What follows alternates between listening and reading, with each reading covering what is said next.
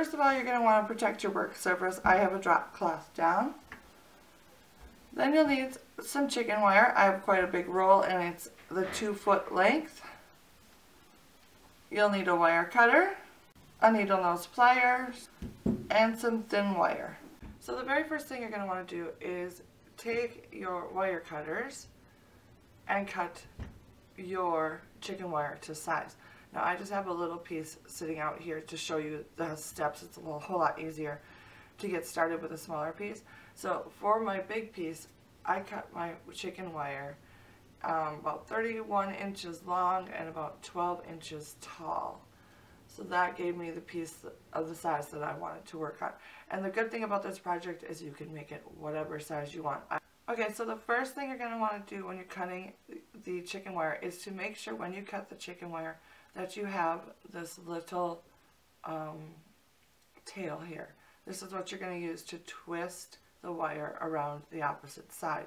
So when you're cutting, you can kind of see how it's got this pattern here. You're going to want to follow one row and cut right at this juncture right here. Hopefully you can see that, to give you this little tail. Alright, so you're going to cut one side and making sure you have all the little tails. Then you're going to follow it to the width that you want, and then you're going to cut the other side to make sure it has the little tails. And once you have your piece of chicken wire cut to size, then you're going to roll it up like this so that you kind of have the sides together where you sort of want them, and just kind of push it down so that it sort of stays in the shape that you want. Can you see that? So then you've got a seam side and then the side that's curved. So then, starting at the bottom, what you're going to do is push the two sides together. Just line up the honeycombs, if that makes any sense whatsoever. I've kind of mangled this piece that I'm going to be showing you with. But anyways, so basically, you're going to take your chicken wire and you're going to overlap the honeycombs so that the two pieces line up. Here you've got the one piece, and here's the second piece, and basically what you're going to do is take those two pieces and you're going to twist them around each other. Give it a good twist until you can't twist anymore. And you may want to wear gloves for this because you're going to get poked a lot. But twist and twist until you've got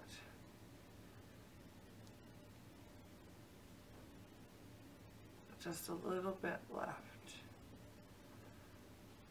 Like that. And then these little sticky parts, I push one up and I push one down. And this is where a needle nose pliers comes in. You just kind of squish it down in there. This one's a little long. I'm going to trim this one like that, and then I'm just going to push it down, kind of meld it together. So there you've got your first seam. So you're going to continue doing the same thing, and it gets a little tricky after in the middle, but you're just going to keep twisting and twisting.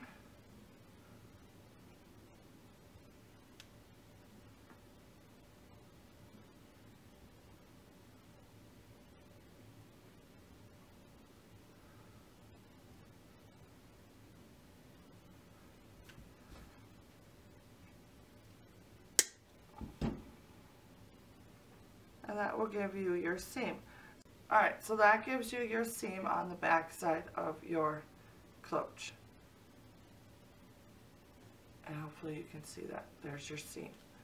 Once you got that started, you're going to want to do that about 3/4 of the way up. As you can see here, I have already done a seam about halfway, 3/4 of the way up, and then I stopped so then I could start forming the top. So now let's talk about how to do the top. And what you're going to do is bring the two sections together like this. Make sure you attach those two together. Then you're going to start dealing with this section here on the side and then this section on this side, and to make it a rounded shape. So that's what I'm doing right now with this one. So you can see on this side I've already kind of squished the wire to kind of where I want it to, and now I'm going to cut off this excess stuff and twist it together to make this shape. Now when I'm doing this, I need to make sure that I always leave a tail so that I can attach it. Just like on our seam in the beginning, we want to make sure that we have some sort of tail to wrap around the other pieces of wire that's remaining. So yeah, it gets a little tricky at this part, but you just go slowly, and you know what, if you mess up, a lot of times you can fix it quite easily. So I'm going to start working on this. So you just kind of have to determine what you want to cut off and just work in real small sections at a time and then see what you get. So I'm going to twist this around here like that.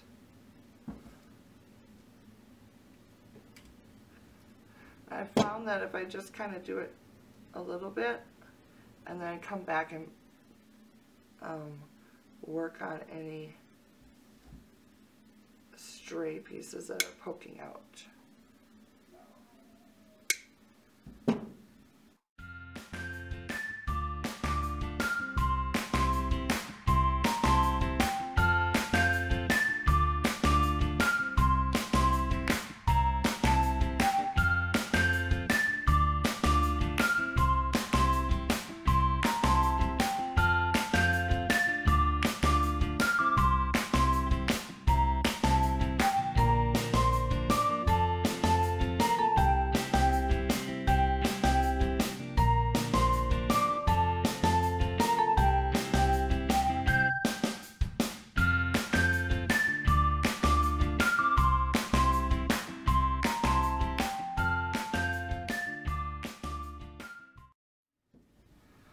So you've got your basic shape. It's not quite right, but we're just going to kind of go with that. And now we've got the three sides done, and all we have to deal with is this part here where we're attaching it.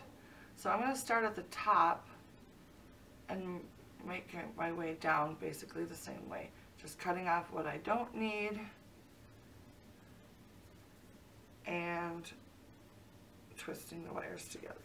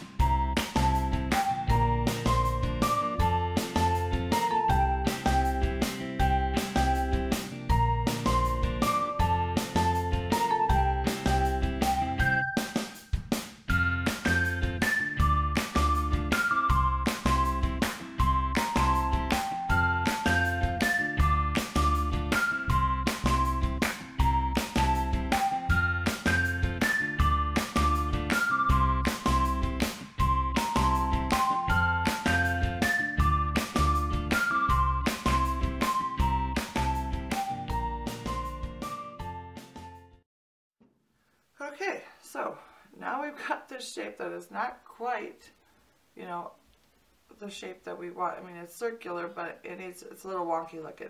So first things first is we're going to go through and finish all these little tails that we've got sticking up. And to do that, we just kind of bend the wire a little more around and then kind of squish it in there so that it stays nice and tight.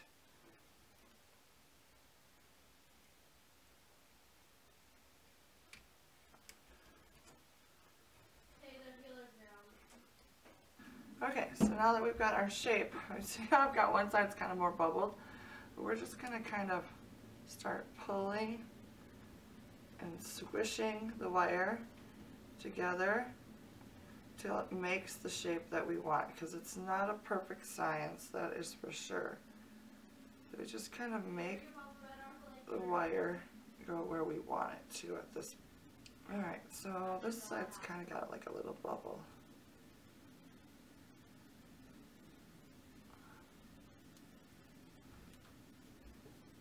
So we just kind of keep molding it until we get what we want.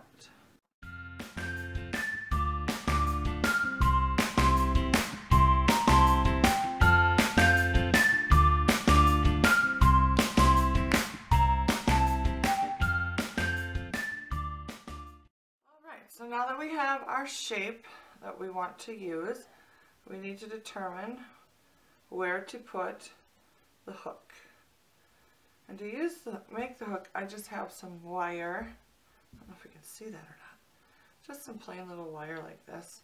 So I have a big long piece of wire just from the craft store, and I fold it in half, and then I start twisting it together. Sort of kind of to braid it a bit. Alright, so then I'll bend it in half, sort of make the shape I want.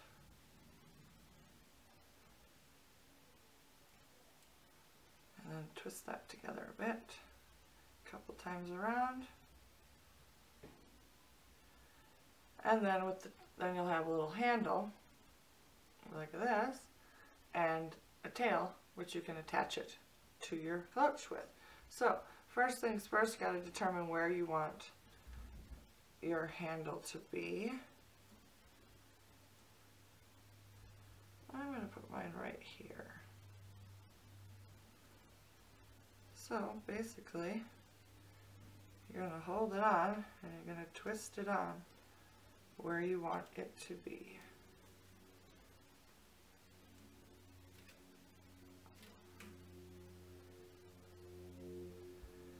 Twist it a couple times around.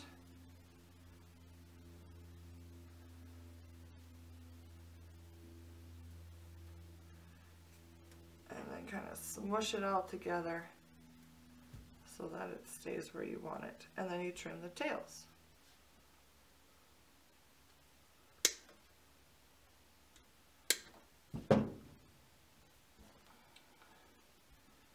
So there you got your little cloche. I don't know if you can see that or not. Basically, you've got your little handle on the top. Alright, so there you go. That is the finished product. I don't know if you can see it. There we go. Maybe you can see it a little better. You've got the handle and you got the cloche itself. And it turned out pretty good, I think. Now, I personally like to paint the chicken wire when it's all done, because I don't particularly care for the shiny chicken wire metal look. Now if I had like old rusty stuff, I would leave it the way it is, but because I don't have that, this is like too new looking for me. So I'm going to paint it.